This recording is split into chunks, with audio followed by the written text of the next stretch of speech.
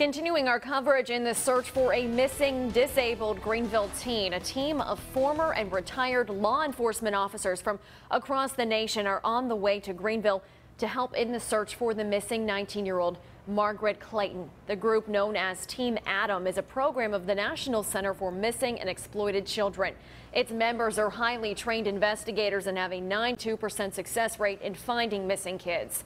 Margaret is severely intellectually disabled and went missing overnight Monday. So far, search teams have covered 144 acres and stopped at about 250 businesses during ground searches. Now, while those ground searches were called off yesterday, more aerial searches are being done right now over the wooded areas of the Lindale community.